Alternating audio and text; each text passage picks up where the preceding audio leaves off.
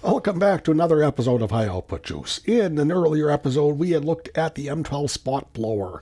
In this episode, we are going to turn our attentions to another air-moving tool, the M12 fan, a clamping fan, or something like that.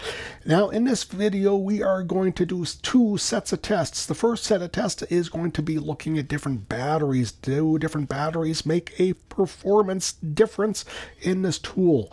We're going to answer the perennial question, do hose blow harder? Here is a high output XC 5.0. Here is a high output CP 2.5.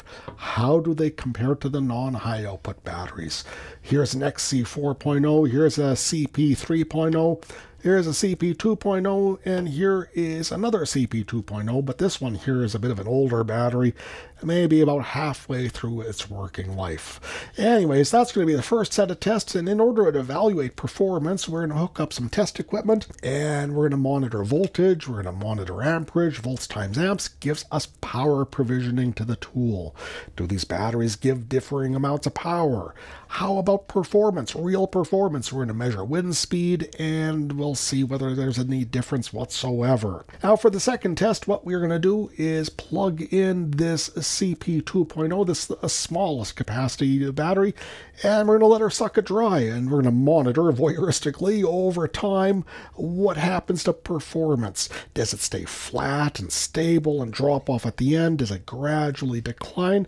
I don't really know what's going to go on. My guess is it's going to be something not too different than what we found for the spot blower, but this is a lot lower power of a tool, so you don't know until you know, and well, let's find out. And here's our battery of batteries. We got a older 2.0, a brand new 2.0, a good condition 3.0, a fairly new 2.5, a brand new 4, and an almost brand new high output 5. For our test equipment, we got volts here, we got amps there, and this here is wind speed in miles per hour. Let us begin with this older CP 2.0 battery. I'm going to plug it in. Okay. Now the way I'm going to test this is I'm going to first of all put it into speed level 3 and let it stabilize for a minute, and then put it down to speed level 2, let it stabilize for another minute, and then put it down to speed number 1. And during that entire run, we're going to be monitoring well, all of these variables. Let it begin.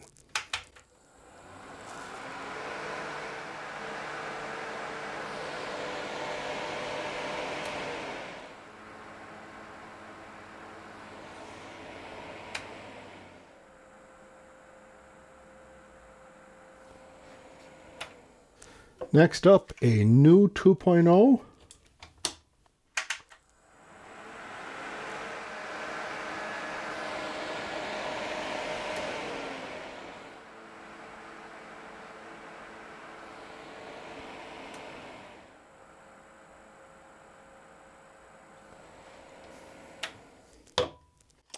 A good condition 3.0.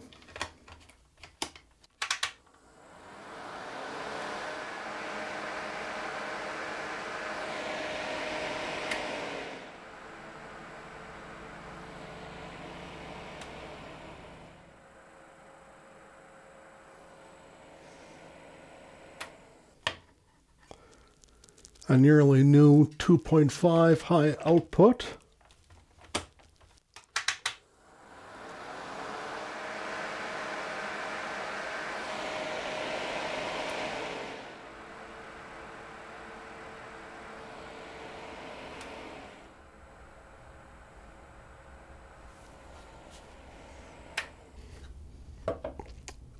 A new XC 4.0.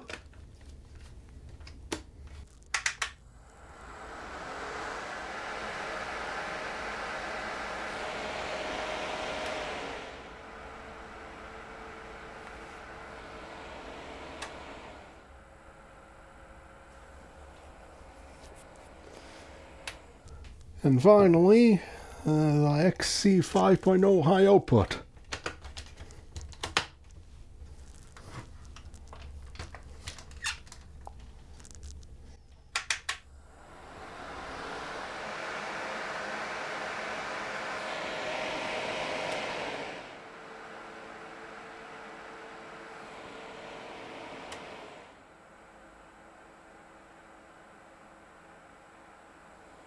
And off.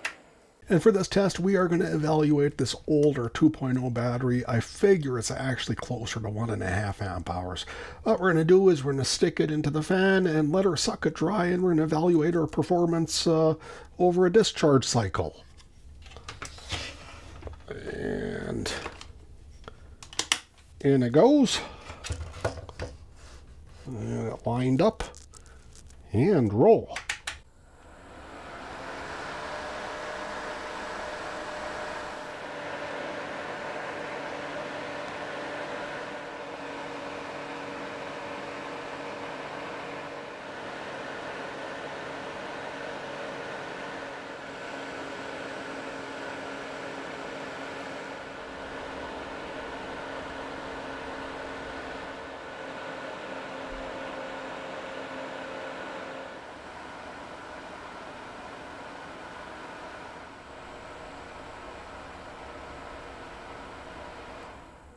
Oh, and she wore that poor little old battery out.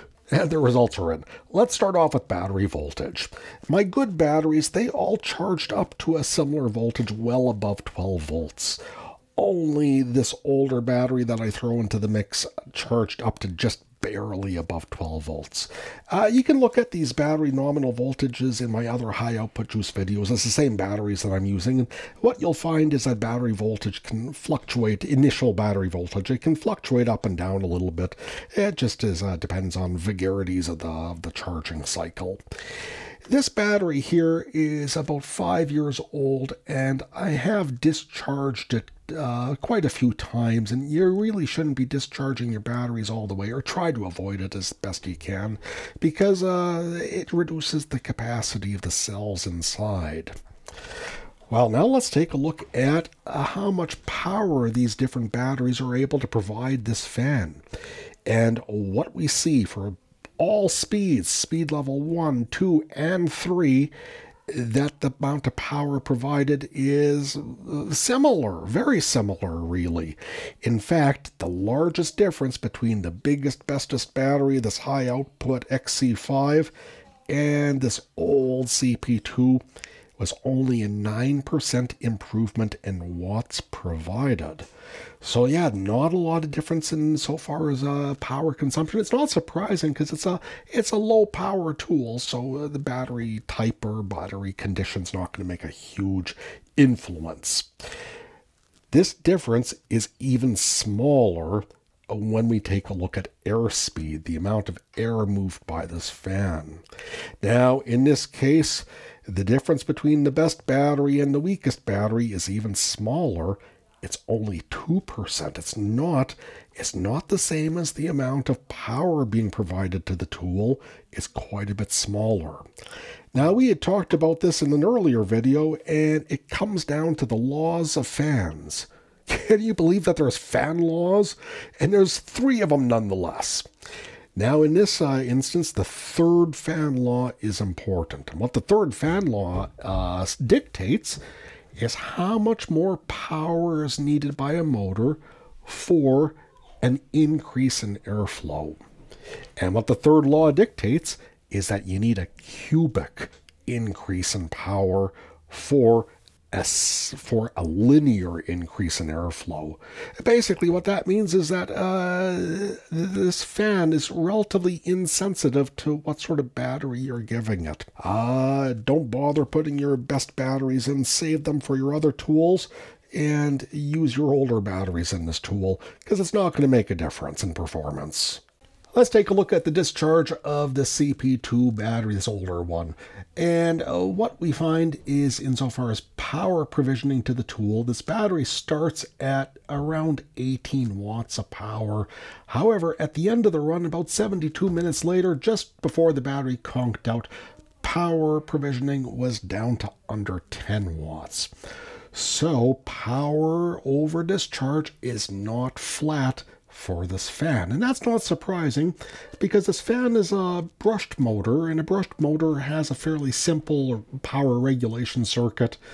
unlike a brushless motor, which would be computer controlled, and we might expect a more flat discharge curve there.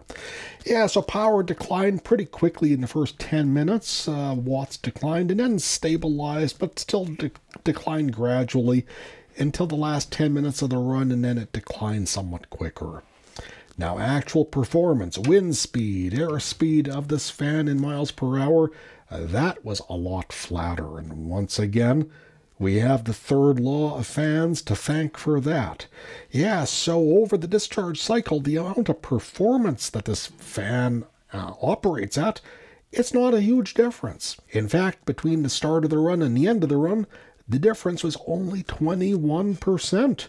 And the majority of that 21% decline in performance, that happened in the last 10 minutes of the run. So I hope that you enjoyed this look at the performance of this tool, how many watts consumed, how much wind it puts out. Thanks for watching. Take care, subscribe, and I'll see you next time. Bye-bye.